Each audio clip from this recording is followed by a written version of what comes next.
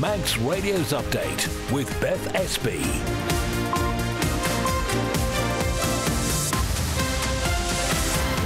Fastamai, good evening and welcome to Update on Thursday the 19th of September. How are you? Here is your daily roundup of what's been happening on the Isle of Man. Coming up in the next half hour, meat plant changes. Could the flight route between the Isle of Man and Northern Ireland be saved? There's a call for the DOI to pay towards the Northern Civic Amenity Site or face losing it. And are you having any hedge issues in your area? All that, plus we'll keep an eye on the roads and see if there's anything to look out for on your way home, or indeed if you're travelling off island this evening. And if you'd like to get in touch, we'd love to hear from you. You can text 166 177 or you can email studio@manxradio.com.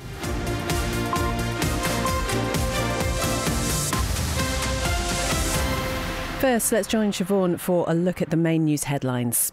Substantial changes to the board of the Isle of Man meat plant have been made with immediate effect. DEFA says it follows months of review and consideration. 5 new directors have now been appointed, including a new chair, who have experience in retail, butchery and agriculture. Manx Utilities says its wind speed monitoring tests at Eristane Plantation are now complete. Over the past 12 months, data has been collected to allow for various turbine designs at the site. The SODAR device has now been removed and returned to the UK. New safety measures have been introduced to enable a quick and effective response should an outbreak of the blue tongue virus occur here. So as the virus continues to spread to more farms across England, government has confirmed the Isle of Man remains unaffected at this time. Villa Gaiety wants feedback on plans to allow alcohol within the theatre auditorium. The venue says it's planning to apply to the Isle of Man Licensing Court to permanently extend the licensed area to cover all public areas. An FC Isle of Man's manager says it's been a privilege to work with Luke Murray, who announced this week he's leaving the club. The striker confirmed yesterday afternoon he was stepping back from the game indefinitely due to an ongoing heart condition. Further afield, the leader of Hezbollah says pager explosions in Lebanon could be a declaration of war and accused Israel of crossing red lines. 37 people have died following the blasts. A security company's admitted some prisoners freed early in the UK under a scheme to ease overcrowding in jails there haven't been electronically tagged. And a prolific shoplifter's been banned from all but 3 shops in northeast England. 43-year-old Tanya Liddell from Newcastle has 171 convictions to her name. They're your headlines. I'll have the news for you at 6. Thanks very much indeed, Siobhan. Now the weather brought to you by Manx Glass and Glazing, and it's another good one tonight. Dry and sunny, light easterly winds and minimum temperatures of 11 Celsius overnight. There might be some cloud around at first tomorrow, but otherwise, again, another fine day, lengthy spells of sunshine and generally light winds. Temperatures rising to around 19 in the afternoon. And good news for the weekend as well. It will be mainly sunny, just the small risk of the odd shower. Sunset this evening will be at 7:23. Sunrise tomorrow morning just after 7. Manx Glass and Glazing don't just do the big jobs. It's easy to repair broken greenhouse glass at Manx Glass and Glazing. For greenhouse glass cut to size, call 674 573. See the island like you've never seen it before on an incredible chauffeur-driven trike tour. A unique way to make memories that will last a lifetime. Gift vouchers available too. See iomtriketours.com for details and booking. One architectural design company has particular expertise in achieving planning approval for a wide variety of projects, from landmark buildings to spectacular homes. Talk to the experts at Ellis Brown and get your project off the ground. For excellence in design, search Ellis Brown. Your business can grow its market share 4 times faster. Be heard by over 43,000 island adults over 13 weeks. Call us on 682 600. Manx Radio is proud to support Manx businesses and communities. Firestone Rubber Roof Shop for one-piece flat roofing systems. No joins, no leaks. We also line commercial box gutters in one piece up to 60 metres with a 20-year written warranty against leakage. Call Rubber Roof Shop on 49667. You're listening to Update on Manx Radio. It's 4.5 minutes past 5. Now, the board which runs the Northern Civic Amenity Site says it needs the Department of Infrastructure to provide financial support to cover the running costs of the site since Bride pulled out of the agreement. In a letter seen by the local Democracy Reporting Service, the committee says there's been a lack of solutions provided by DOI. Well, local Democracy reporter Emma Draper has been following the story and joins us now.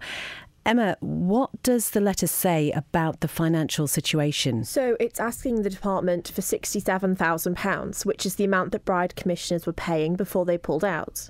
The letter says that without the financial covering from the Department of Infrastructure, then the board will have to exit the site.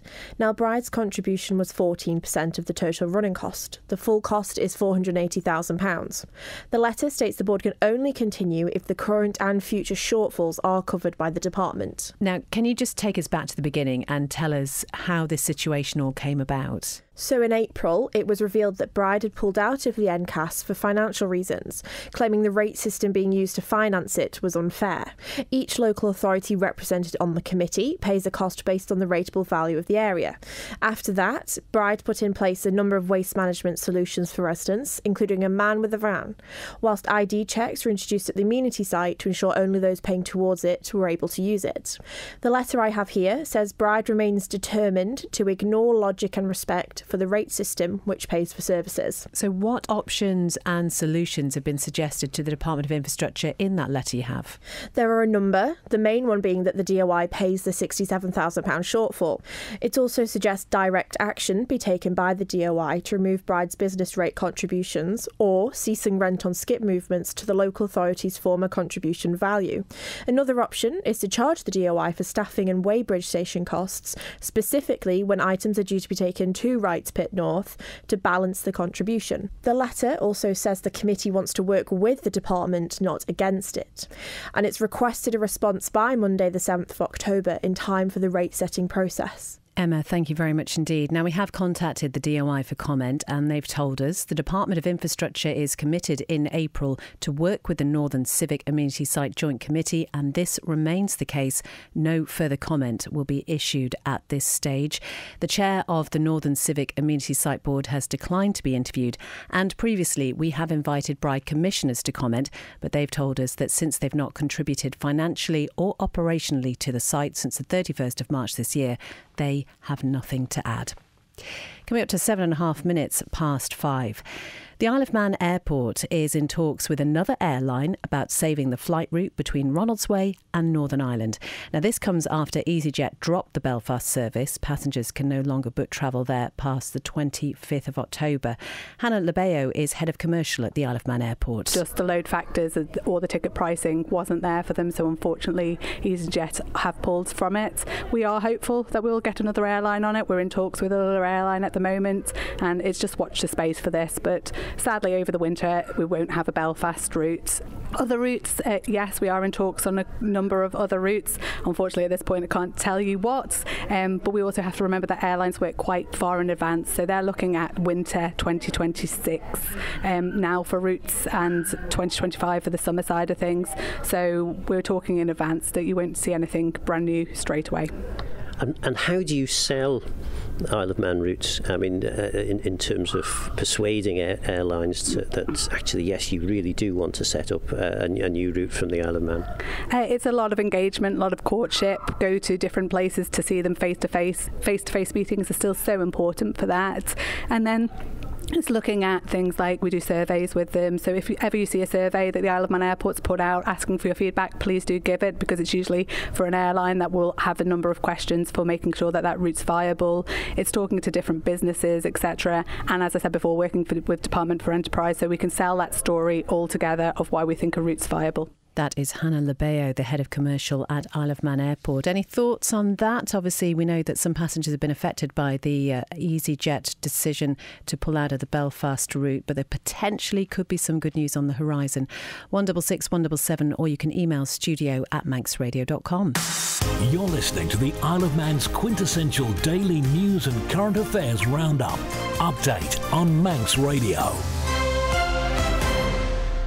Now, should theatre goers on the Isle of Man be allowed to drink alcohol while watching performances at the Villa Gaiety? Well, the venue is considering extending its licensed area and it wants your feedback. Well, Lewis joins me now. He's been taking a look at this. First of all, just tell us what this is all about in a nutshell. So basically, the Villa Gaiety, it put out this press release on its website just asking what people's thoughts were about this. Essentially, as you know, at the minute, you can get a drink at the bar during the intervals or before the show, but actually during any performance, you can't take an alcoholic beverage to your seat. It's looking at, like you say, expanding that licensed area. And that move, it said, would actually bring it in line with every other theatre around the world, basically. In the modern age, that is what typically happens. You can buy a drink at the bar, take it back to your seat and enjoy the show.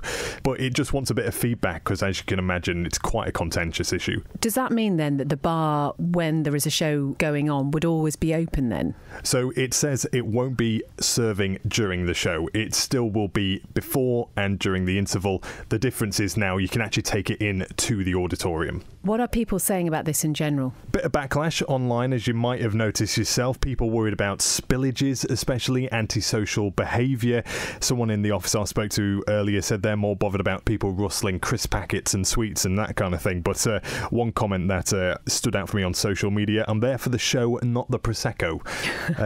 But yeah, I think a few people are a bit unsure about what this would actually mean. But there is, like I say, loads of information on the Villa Gaiety, which says it understands the risks such as spilling of drinks and potential unsocial behaviour. So it'll be bringing in security and bag checks for specific events. And specific events is interesting because one comment I saw was saying, no, you shouldn't have this, especially during, children's performances. I went to go see Oliver last year, where there are lots of children involved in the play, lots of children watching as well.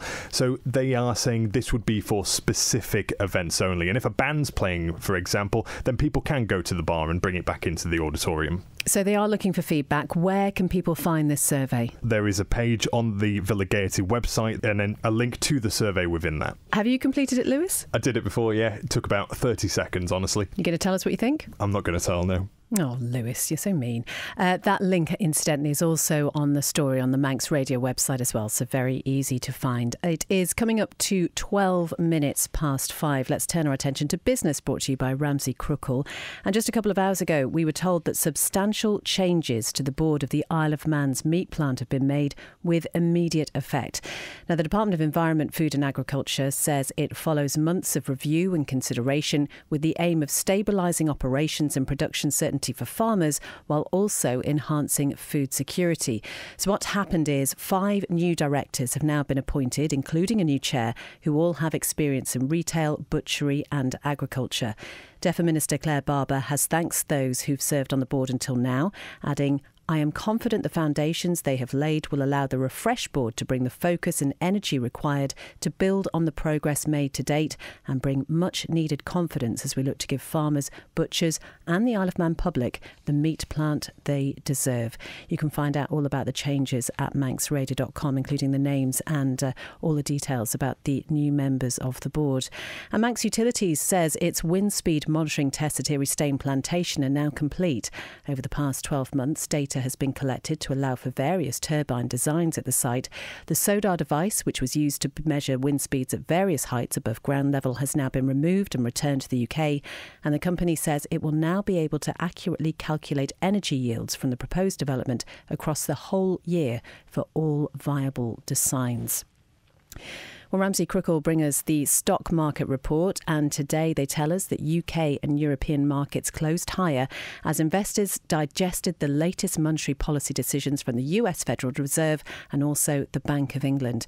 Now, Wall Street stocks were firmly in the green early on as traders celebrated the Federal Reserve's decision to slash interest rates by 0.5 percentage point. Gold prices climbed over 1% after hitting a record high in the previous session, and oil prices rose more than 1% after a large interest rate cut really helped Brent recover from the below $69 last week, its lowest all year, to above $74. Well, if we look at the commodities then, gold currently stands up 0.97% at $2,000 583. Brent up 2.66% at $4.82. And at the close, the FTSE 100 was up 0.93% at 8,330. And a short time ago, the Dow Jones was trading up 0.9% at 41,877.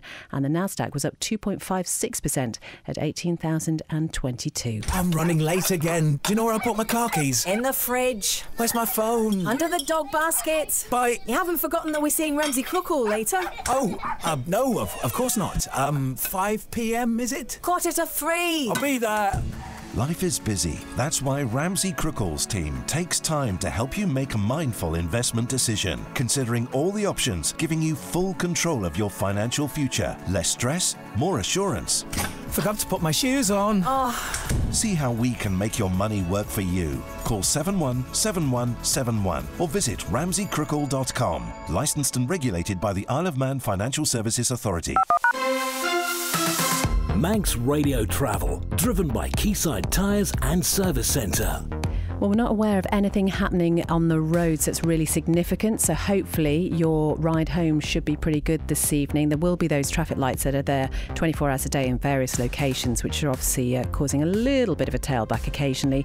All looking okay down at the steam packet this evening. The Manxmen going out to Heysham, though, at 8:30 tonight. Expected to get to Heysham at around midnight, and all looking pretty good down at the airport as well. If you want the full list of what's happening around the Isle of Man, you can go to the Traffic and Travel Hub at manxradio.com. Ask how you can spread the cost interest-free at Quayside. It is exactly 16 minutes past 5. Hospitality businesses on the Isle of Man will have to ask themselves difficult questions about their sustainability. Now, this is the view of the Enterprise Minister, who says there are still some real challenges facing the industry. But Tim Johnston told us there is a limit to what government can do now that the island has returned to an open economy. What we have to do is have a sustainable plan for the future of the hospitality sector. That's asking some difficult questions sometimes. That's businesses having to look in the mirror and ask themselves some difficult questions. It would be wrong for a government to turn around and say, "Oh, we're just going to throw money at the sector to keep it going." We need to, and that's why it's important to have that hospitality group together, because you have those proper conversations about what are the challenges, how can government help. But there's a limit to what we can do, so we need to be targeted. And I think that's why the new local economy strategy, looking at where we can help support and understand where the issues are through this group, that's where you start to do things. Because it's in no one's interest for us to put sticking plasters into a situation that aren't sustainable, because those businesses will then just have the same problems further down the line, and that's no good for them, and it's no good for anybody. It's certainly no good for government either. So let's be honest. Let's have that open conversation. Let's recognise what the challenges are. Let's have those conversations and say, well, what can we do about that? Now, does that mean some businesses will not survive through this process? That will be the case. But we're also seeing other businesses start up in that space. And that's challenging for those individuals, but we've got to make sure that we're fair and sustainable. Now, it's the Enterprise Minister, Tim Johnston, and he was speaking just after the government conference. We know that was happening on Wednesday and Thursday this week. A lot to digest from that. A lot of strategies and a lot of board announcements were made there. You can find a full list of them at manxradio.com. Phil Gaughan's also done a lot of interviews, and there will be much more about the government conference on Perspective. And if you want a digest of what happened over those 2-day event, then you can go to the Manx Radio newscast and just hear exactly what was said. And also Tim Johnston and the Enterprise CEO Mark Lewin will be on Man in Line from midday tomorrow. So if you've got any questions about anything that you've heard that affects Enterprise, then you can call in or you can email in ahead of time to that. 18 minutes past 5. As we heard earlier this week, planning approval has been granted for 92 new Dandara houses on land next to the golf links, Glenfaber Rise and Castleview Nursing Home in Peel. So we headed out west to find out how residents feel about it, but first got the reaction of Peel Commissioner's Chair, Christine Muckton. Extra people, whether it be traffic-wise, doctors, schools and sewerage, of course. And they're one of the main things that we do offer our objections to. On a personal view, I had lots of inquiries. People are acceptant of new homes, and especially enough for first-time buyers. But again, they go back to the infrastructure. I think the public appeal welcome more housing, more people, but it needs the infrastructure in there to cope so everybody within the town is serviced properly. People say to me, I'd love to live in Peel. So we know houses will sell, but they still need to have the benefits of moving to Peel. It's ridiculous. Peel is surrounded by little boxes on a hillside, and the schools can't cope, the doctors can't cope, the dentists can't cope, the infrastructure can't cope. When will it stop? The Isle of Man was going to sink one day, all the houses they're building. This was a lovely little fishing village, and look at it now. And the houses that Dandara built, if a couple can afford one, they work in Douglas, they shop in Douglas, they bring nothing to the economy of Peel. I don't disagree with it. We need a lot more people in the island, even though we haven't got the necessary doctors and infrastructure. I do think we've still got to try and up our population up to 100,000. Sounds silly, but I think it's got to be, or it'll end up where the younger generation are going to have to pay more to keep up the health service and all the extras. And of course it gives work, which is necessary as well. It's too early. Really, Peel should be focusing on getting the sewage treatment plant built before we add any more houses to the infrastructure in Peel. Crazy. I think there needs to be more resources in Peel, more doctors. The sewage system needs to be in place. That's some of the residents in Peel talking about that planning approval which was granted earlier this week for 92 more houses in the town. It's always really interesting hearing from the people who are directly affected.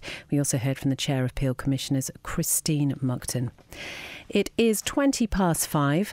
Overgrown hedges were on the agenda at the meeting of Moran Commissioners last night. Local authority member there, John Lovelady, explains some of the concerns. As a commissioner, I think the appearance of the village and the parish we all live in is vitally important to look smart and tidy and welcoming to visitors. You mentioned in the meeting there that you had some safety concerns. Have you had people raise this with you and the board before? One of the main roads, which is the A1, runs through the parish, and there's a lot of traffic, and even though there's speed restrictions on the road, some people don't stick to the speed restrictions, so we've got to make sure that the pavements are safe for minors and elderly people to walk on. So one of the things I'm getting involved in is the hedge cutting, which makes the pavements fully accessible. We're looking at improving the lighting on that road so then everyone's visible, and obviously we're always talking to the DOI with regards to the tarmacking of the road. How will you be making sure that people do stick to the hedge cutting rules? Well, obviously there's legislation in place already which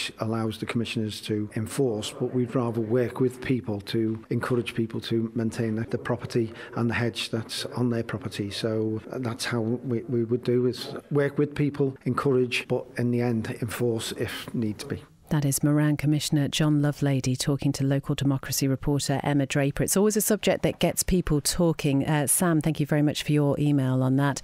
And if you'd ever like to get in touch, 166 177, or you can email studio@manxradio.com.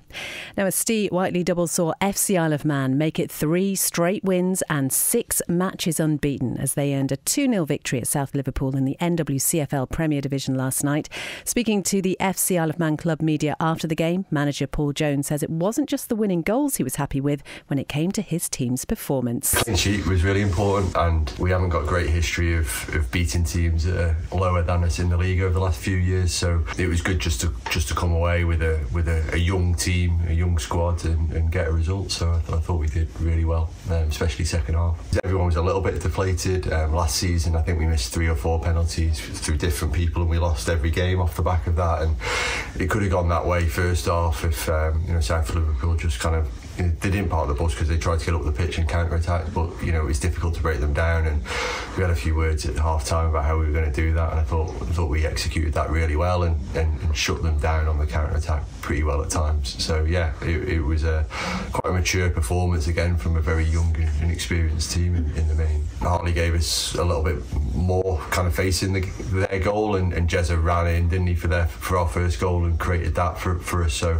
I thought Hartley did really well. His legs went. I had a bit of a go at him just 5 minutes before he went off because he was just stood staring, and I'm not quite sure what he was staring at standing still, but he worked his socks off, to be fair to him, as did all of them. I think we kind of pulsed his leg a little bit with so much more there for him. If he can keep doing the stuff he's good at, and we can keep getting him in the right positions, and he's one of the best players in this league, and he's scoring goals, which is great, but we think he can do even more than that, so we're going to challenge him to do that. That is the Ravens manager, Paul Jones. Sports editor Rob Pritchard is here. And first of all, it's just lovely to hear them so happy, isn't it? After what was a little bit of a run before that, it just shows how things can change quite quickly. Yeah, very contrasting fortunes between September and the previous month in August. They managed just 1 win in 6 during August. And now going into 6 games unbeaten with 3 straight victories as well. And what's been interesting, speaking to Paul Jones over the last couple of weeks and going into last night's game, was the fact that he and the players, and he was quite honest about this, maybe felt that they weren't actually playing as well as they were in August. And in August, playing some much more attractive attacking football, not getting the results, maybe not quite, in their opinion, at their best going into this month, but they are picking up the points, and at the moment that has propelled them right towards those promotion playoff spots at still this early stage of the season. Absolutely brilliant. I'm exactly the same when I play football, to be honest. Anyway, elsewhere in sports news? Yes, indeed. Well, to start off, Isle of Man Cricket has confirmed its lineup to take on an international T10 event next week. 14 players have been selected for the side, which will contest the Dream 11 European Cricket Championship 2024 at the Cartama Oval in Malaga, Spain, from the 23rd to the 26th of September. Led by captain Ollie Webster, the Manx side have been drawn in Group 1, where they are joined by Bulgaria, Croatia, Estonia, Slovenia and Turkey. The Isle of Man's first match in what is known as the Challenger Division will be against Croatia next Monday at 7:30pm local time, and you can see the Isle of Man squad and schedule in full at manxradio.com. Elsewhere in motorsport, sidecar competitors Michael Russell and Jake Roberts have announced they'll be teaming up for next year's Isle of Man TT races. The duo revealed the update whilst discussing their plans for 2025 on Manx Radio's Journey to a Dream podcast. Both had separate duties at TT 2024 before linking up to take on the sidecar class at this year's Southern 100 in July. There they managed a podium, finishing third in the shortened first sidecar race before being a retirement in the sidecar championship contest. Well, also in motorsport, Isle of Man trial star Caitlin Adshead has finished 7th in this year's Trial GP Women's World Championship. It comes after the Team Station Garage rider finished 9th and 4th in rounds 7 and 8 respectively in Spain, with the latter of those her highest stage finish of the campaign. Well, early this month the team had tasted success, with competitor Ruby McCubbin being crowned winner of the ACU Ladies and Girls British Intermediate Championship. And finally, the Isle of Man's under-21 netball team is preparing to take on one of its biggest tests to date next week. Isle of Man Netball has confirmed 12 players will make up the squad, which will contest the under-21 World Youth Cup qualifying event in Cardiff, Wales, from the 24th to the 29th of September. Once there, the Isle of Man will take on 5 other nations in the form of the United Arab Emirates, Wales, Scotland, Republic of Ireland and Northern Ireland. The island side's first contest of the qualifiers will be against UAE on Tuesday the 24th of September at 5pm. All matches in the tournament will be live streamed on the Europe Netball YouTube channel, and you can view the Isle of Man squad and the team's full schedule on our website. Thank you very much indeed, Rob. Now, we know you've tried sidecar racing. Have you ever had a go at netball? I haven't, no. No? I can just see you doing that. Someone tried to convince me to get into the men's netball here, which has been growing, to be fair, over the last 18 months. Which is great, isn't it? Yeah. Yeah, I don't know if I can keep up with it. No, I'll go on. Okay. No, I'm not going to say what I was going to say. Rob, thank you very much indeed. And thank you for your company this evening. That is all from Update for tonight. If you'd like to get in touch with the newsroom at any time, newsroom@manxradio.com. If there's something happening in your area of the island, we'd love to hear from you. Up next on Manx Radio, it's the Archive Room with Judith Lay, then Greatest Hits with Chris Kinley from 6, a little light music with Morris Powell from 9, and then Rianne will be here from 10pm with After Hours. So again, whatever you're doing this evening, do enjoy that sunshine if you can. It's just such a shame, isn't it, that sunset is so early and we feel like we've been a bit cheated with this summer, but it is glorious. Get outside, get some vitamin D, and I'll see you back here at 5pm tomorrow.